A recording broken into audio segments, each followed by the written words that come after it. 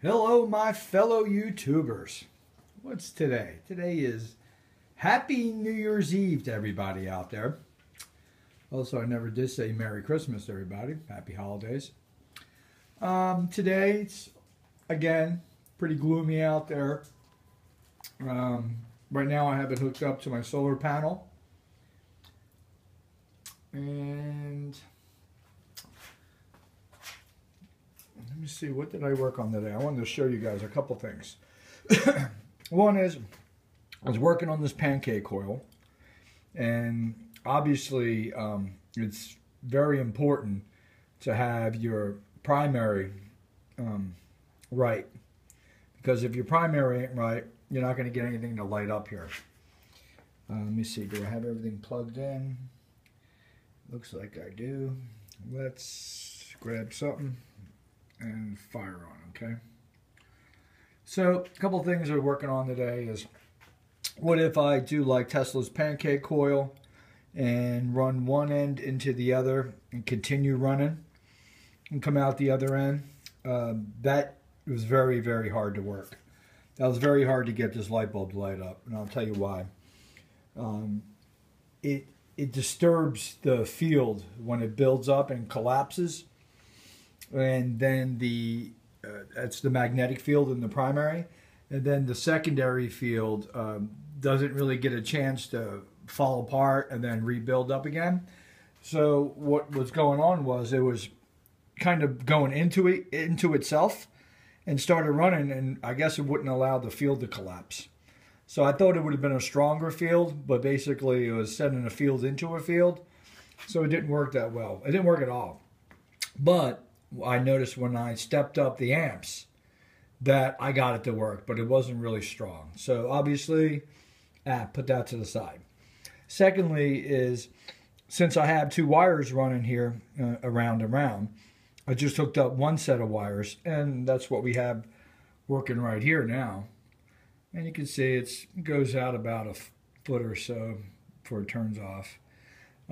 Not that strong, but again, this is only running off of like 19 volts, 17 and 19 volts from the solar panel. Another thing I noticed was that these two bare wires here that run parallel or with the primary wire is also fired up too. So it has a lot of high voltage in it. So that's another thing. You can maybe, well, I do notice that it does collapse the field when you touch it, and it takes a second for the field to build back up. So it is kind of sensitive. Another thing I wanted to show you is, okay, so here's a voltmeter. I want you guys to look at this. I'm going to see if you can hold the voltmeter. And I want to show you with my fingers, because I'm going to connect my body to the voltmeter, and I'm going to show you what starts happening here with the voltmeter. And you're going to see, let me get my fingers better on this. I don't know which one, probably that one would be good. Okay. So, right, here's my fingers, right?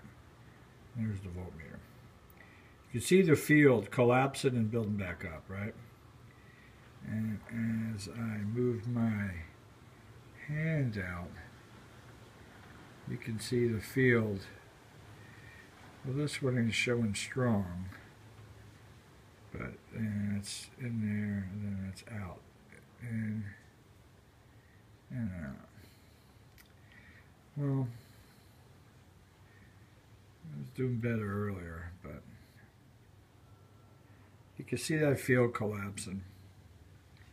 What I was going to show you guys is that the further out I go, sort of I can stretch the field out, but then it gives and stops. So it's about the same point as this light bulb lighting up.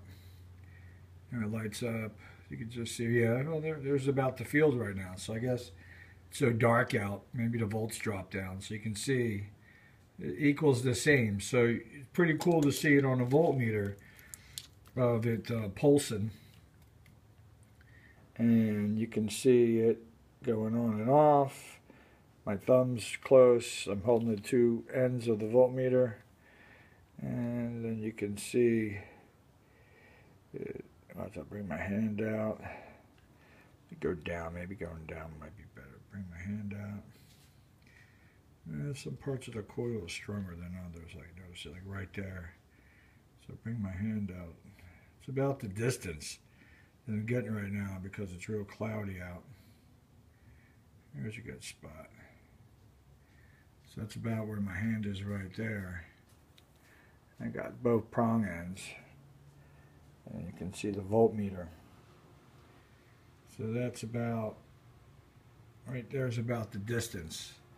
Right about here is about the distance that this area here will light up. And you can see it right there too, right? It lights up, out. Lights up, out. So what I'm showing you guys is, you know, pretty much the field that's collapsing. It's pretty much dictated by, one is the primary.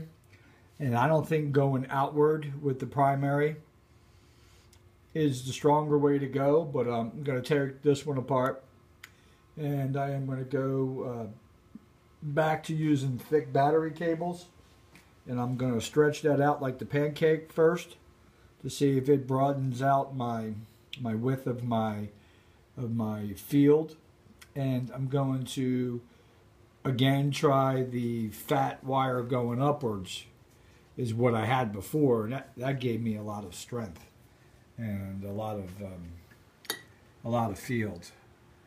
But cool things, guys. Happy New Year's. You guys have a good day.